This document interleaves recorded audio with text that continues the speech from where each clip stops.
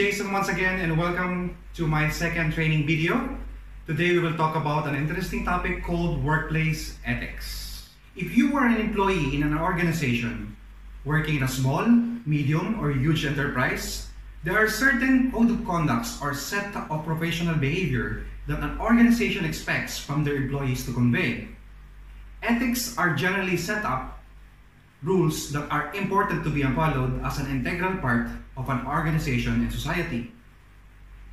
Every single individual possesses the same ethics and ethical behavior in different ways, as the culture from which they are born or brought up are different. What is the purpose of today's session?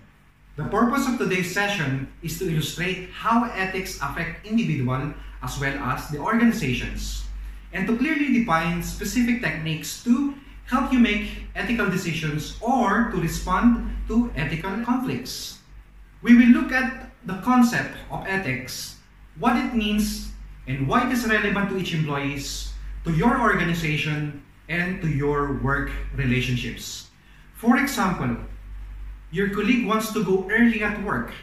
How you will manage this situation? Is it ethical or unethical?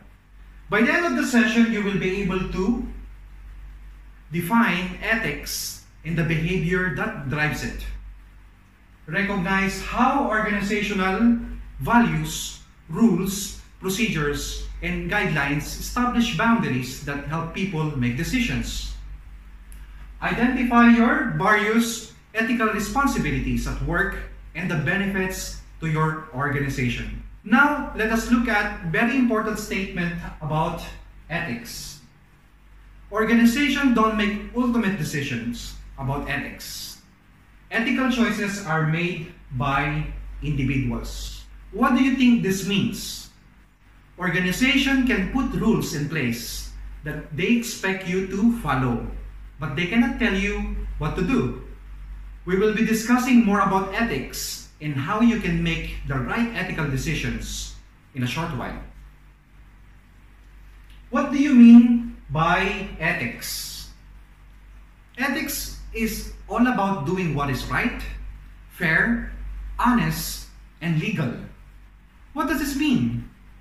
It means that every time you face a situation, your answer needs to be yes to all of these four statements. If any of this response is no, then this is unethical.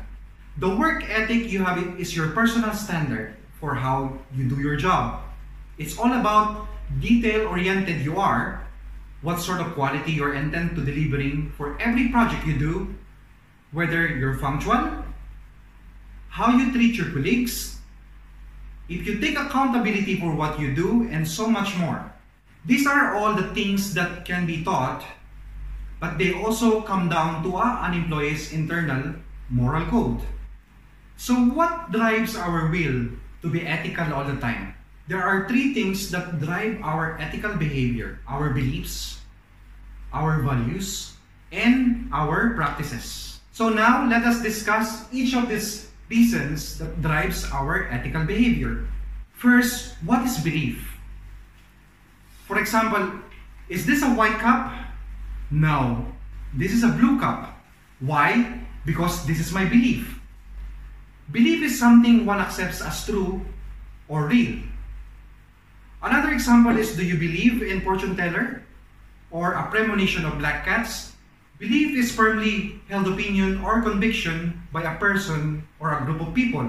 Belief is all about trust, faith, or confidence in someone or something. Our common sense understanding of belief is correct and sometimes called a mental sentence theory. In this conception, beliefs exist as a coherent entities, and the way we talk about them in everyday life is a valid basis for scientific endeavor. Our common sense understanding of belief may not be entirely correct, but it is close enough how to make some useful predictions. This view argues that we will eventually reject the idea of belief how we used to know. But now there are maybe a correlation between what we take to be a belief when someone says, I believe that the snow is white, and how the future theory and psychology will explain to this behavior. Since we are driven by our values, then how do you define values? What are they? Values are the things we regard as having ultimate importance, significance, or worth in our life. Values is a set of principles, standards, or beliefs. Considering our conversation on values and beliefs, it is obvious that they play a critical role in how we act. When we consider these areas, do value exist in your life? With regards to value system, in any organization, values exist in two levels. It's personal and organizational. If you don't stand for something, you will fail for anything. It means you have to believe in something. Why? Because it means we have our personal values that we need to stick in our everyday life. What do you value most in your life? What I want from you to do is list any personal values you might have. Keep these values with you and will help you to make the right decisions. Now that we have identified our personal values, what do you think are the organizational values would be? The organizational values are the set core values, which is the fundamental beliefs of a person or organization. This guiding principle dictate behavior and can help people understand the difference between right and wrong. Core values also help companies to determine if they are on the right path and fulfilling their goals by creating an unwavering guide. What is the difference of ethical harmony and ethical conflict? Have you ever experienced a situation where you were not sure what to do? How did it feel? Did you stay up all night and unable to sleep? What you were experiencing is ethical conflict. Ethical conflict is when our belief and values are inconsistent with our actions. Now, if all is well and you would be happy with the decision, then that would be ethical harmony. Ethical harmony is when our beliefs and values and actions are aligned. Another example is if you believe in love but you hate your neighbor, then that is ethical conflict. It's really difficult to have a positive attitude from time to time, in which is the same to have an ethical harmony. What is the importance of making good ethical decision? First is strengthen job security and satisfaction. What does it mean by this? You will be happy in your job and don't worry about losing your job or getting a warning letter. Second, maintains career options. Most companies like to work with the colleagues they can trust. Third is build stronger teams. Colleagues enjoy to work in a place where they know they can trust and rely each other. Fourth is build your credibility. Other people trust you in each other. Lastly is reduce stress. If you know that you have done something wrong, you will constantly be stressed about it. Because of experience, we tend to see things less often in terms of black and white. When the line between right and wrong becomes blurry, rely on your experience, rules, procedures, and laws for direction. Always remember that ethical behavior is an individual choice.